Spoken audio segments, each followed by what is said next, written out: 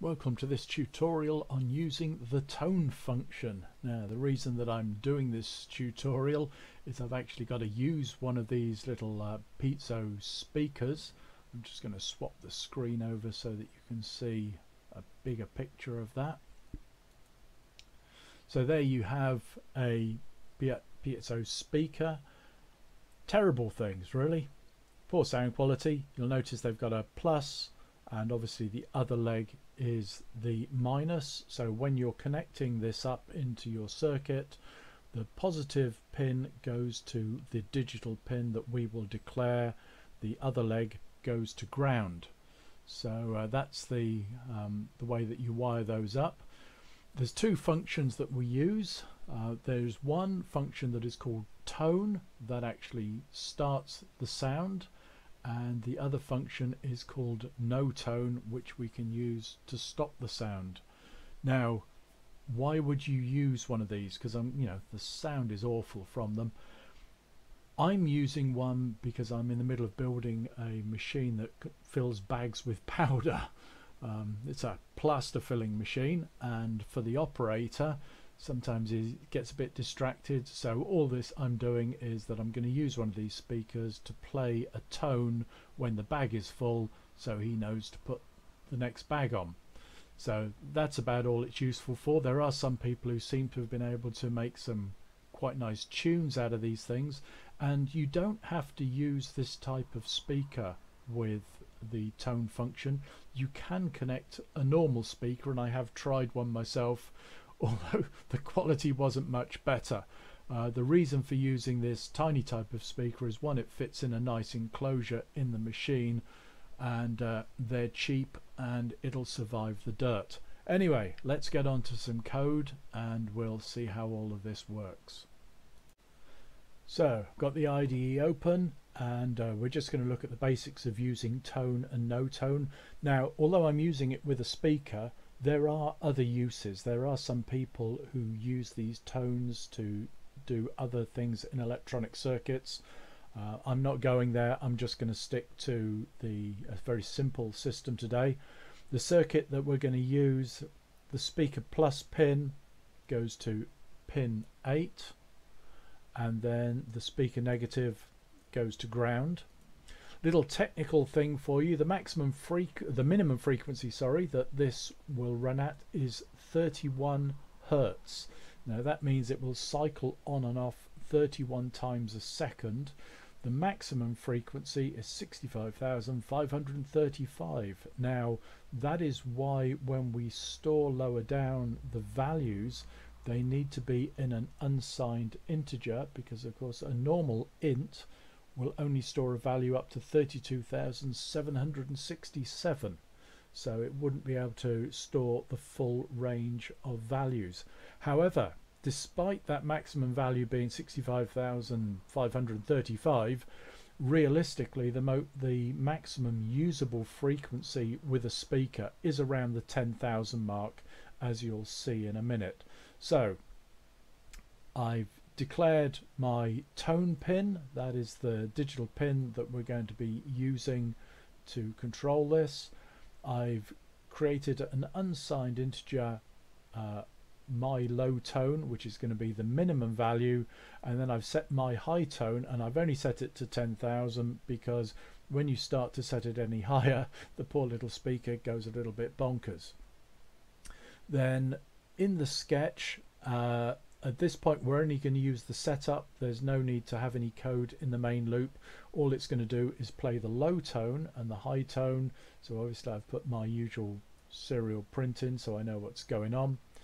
And here we have how the basic of the tone function works. So we call tone, we then tell it the pin that we're going to use tone on, and then I send it my frequency. So my first frequency is going to be the low tone, 31. We're going to wait for 2 seconds, put a 2000 millisecond delay in, and then we're going to use the function noTone. And noTone basically says send a signal to the tone pin and tell it to stop. And thank goodness for that, because the noise can be horrible with these things.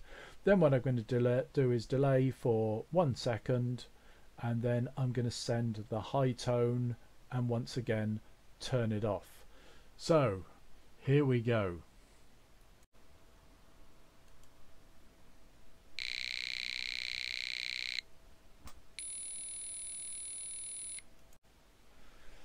So I hope you are able to hear that terrible noise. It's basically the low tone and the high tone. You'll notice the low tone is so low that you can actually almost hear the individual cycles going through. The high tone, because it's so high, the volume's not particularly great on it. So that is the basic of using tone and no tone. Now what I've done is a little bit lower down in the main loop. I've then created another little function that I'm going to uncomment and I'll upload, and we'll play that next. Okay, so I've uncommented the block and I've uploaded it, and as you can see there are a set of numbers going up on my serial monitor. I'll be honest with you, I've unplugged the speaker at the moment because the sound was driving me bonkers.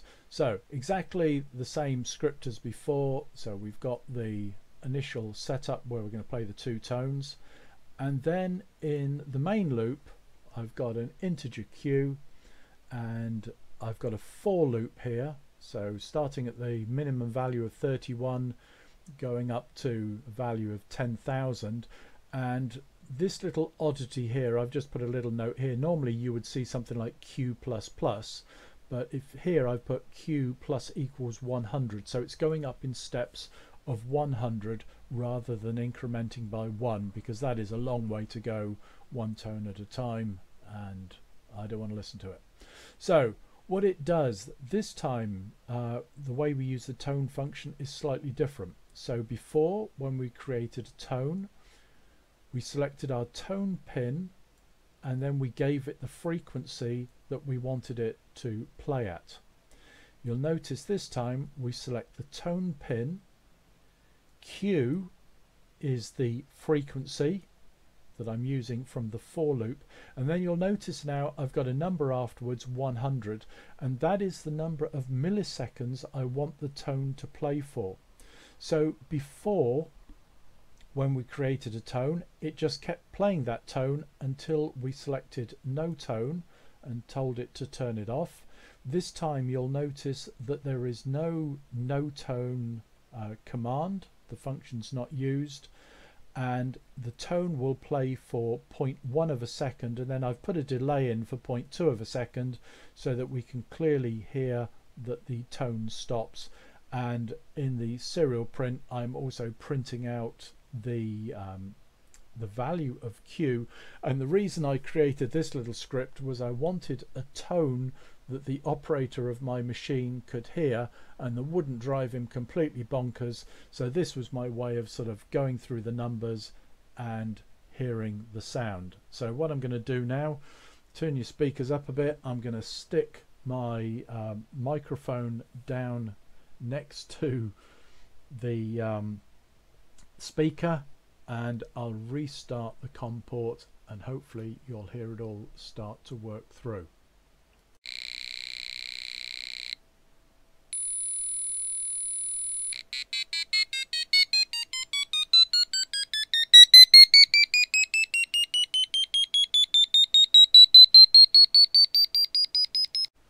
Well, I think that's quite enough of that noise, but I hope you got the picture, and if you want to sit and run the whole script you can go all the way up to 10,000.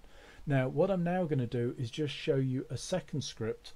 Although we've now covered the main functions, I just want to show you a particular feature of using tone that might be helpful.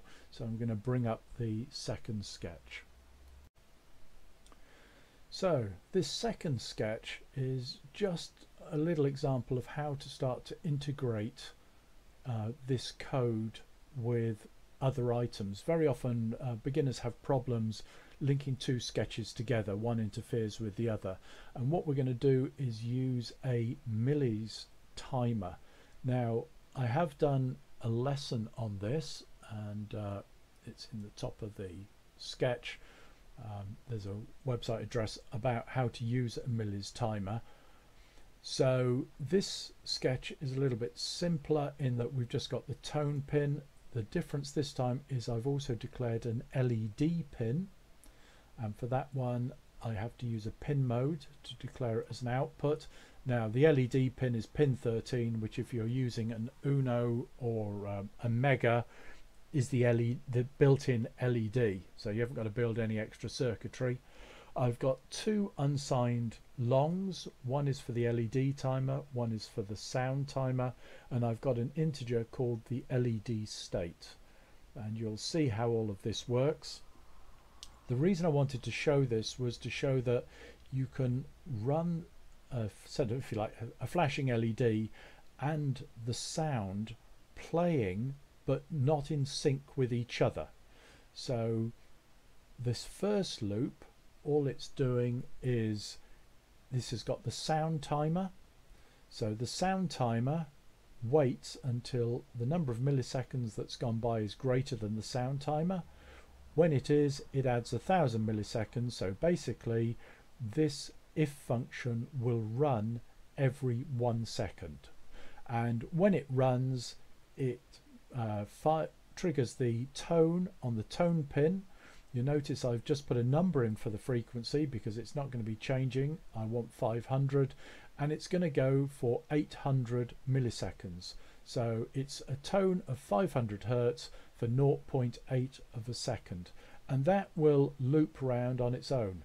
At the same time, I want the LED to be flashing, but I don't want the sound to be interfering with the LED.